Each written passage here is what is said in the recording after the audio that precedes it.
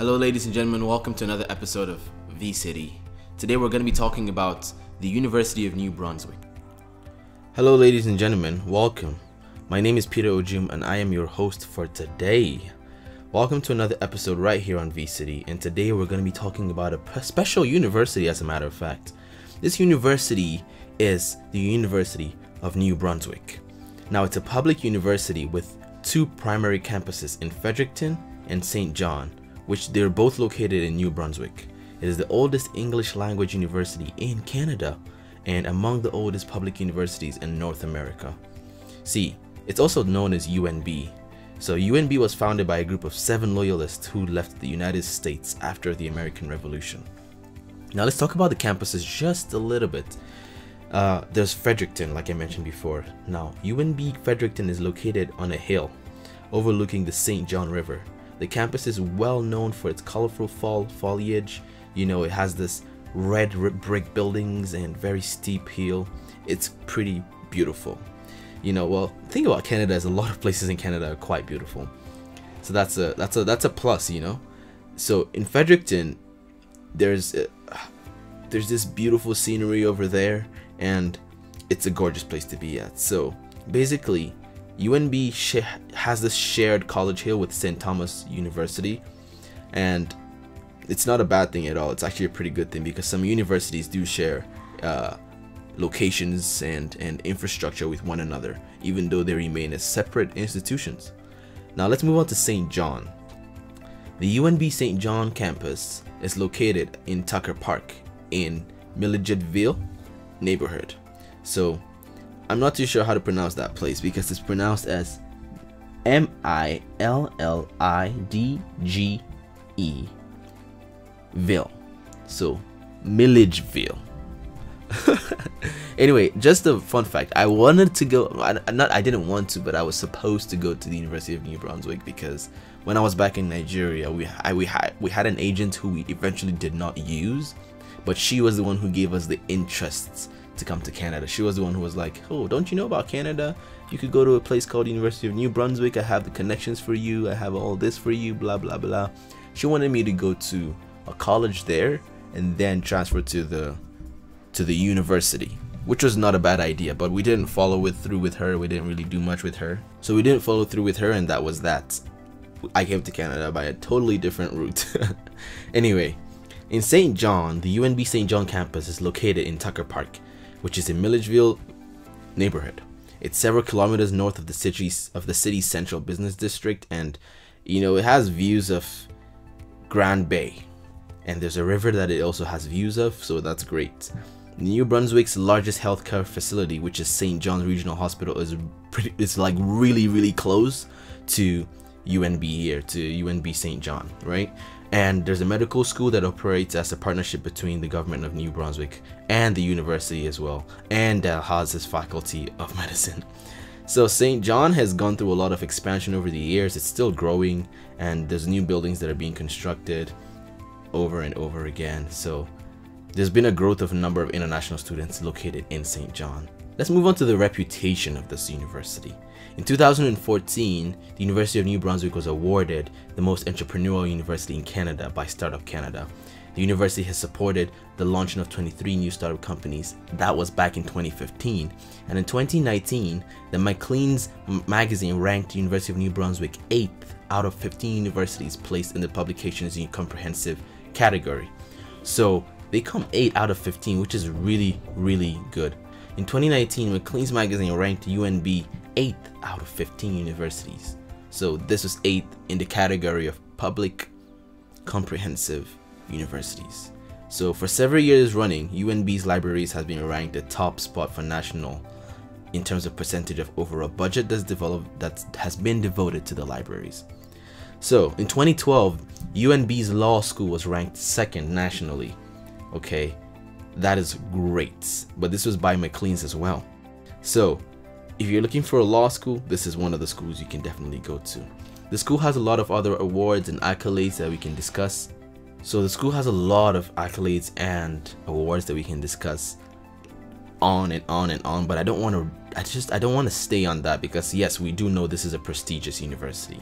Majority of students do not live within walking distance of the campus of St. John because of its remote location. Unlike in Fredericton, St. John is predominantly a commuter campus, so a lot of people have to like bus in or drive in or bike in, etc. But UNB in general has approximately 10,000 students from over 100 countries, and they do have small class sizes and low student to professor ratio, which means that the professors can get to know the students by name, right? And the students do have over 125 clubs and societies to choose from in Fredericton and St. John combined. There's a lot of residences available to students in Fredericton, and there's 2 in St. John. So students on both campuses have access to pretty much all of the University of New Brunswick's facilities, and they have fitness classes, outdoor activities such as snowshoeing and kayaking. There are exchanges available in more than 35 countries around the world, with over 89 university partners with UNB. The University of New Brunswick offers an engaging education within a community that champions, challenges, and supports its children and its students in order to create their own future.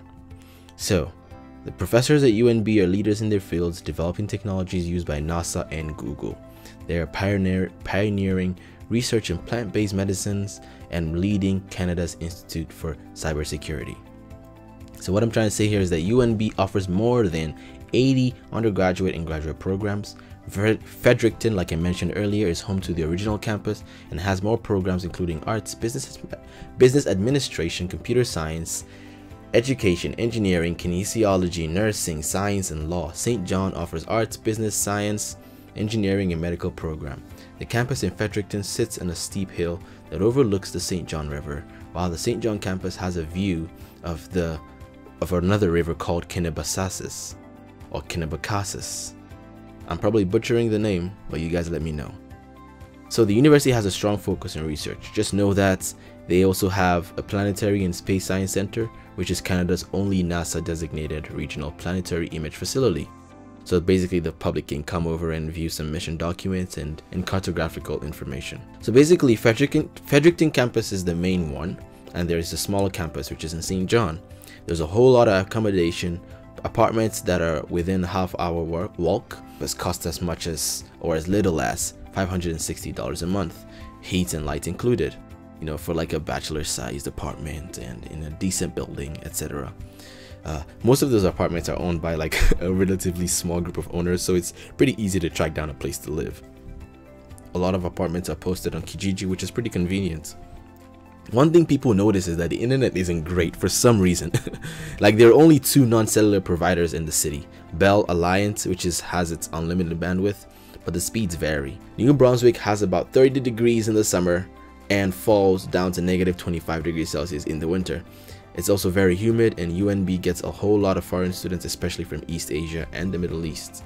And they do get people from Africa every now and then.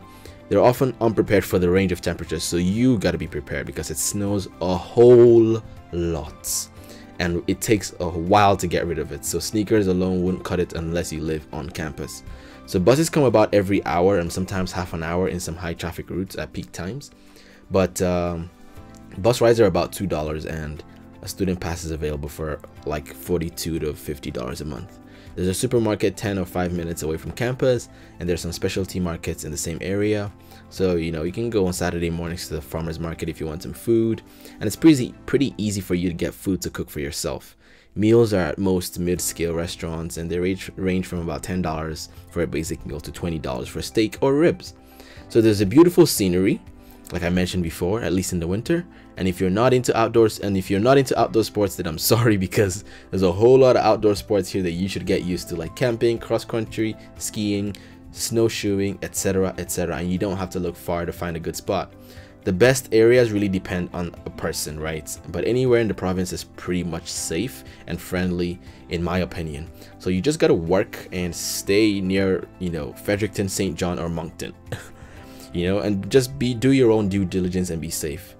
Fredericton has a growing IT sector, and the cold can be manageable if you dress properly with like thermal base layers, and you'll take time and you'll adapt pretty quickly as well. So Fredericton is a university town and it's pretty friendly, mostly for mid-20s people.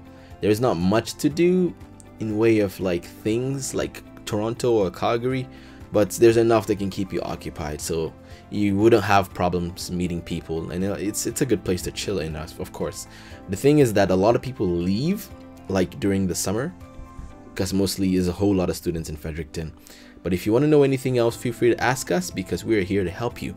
And if you like this video, if you found this video informative, please give us a like. Please give us a like. Please subscribe to this channel, because we are here to provide you the best information there is on the internet. We are here to give you personalized information. Feel free to contact us via Instagram at projectile_MD, or via email. You can email me at peter@projectilestream.com. You could also support us on Patreon, because through your support we get to grow and we get to make better videos for everybody. So I hope you enjoyed this episode. I hope you learned a lot, and we will see you next time. Have a wonderful day. You're amazing.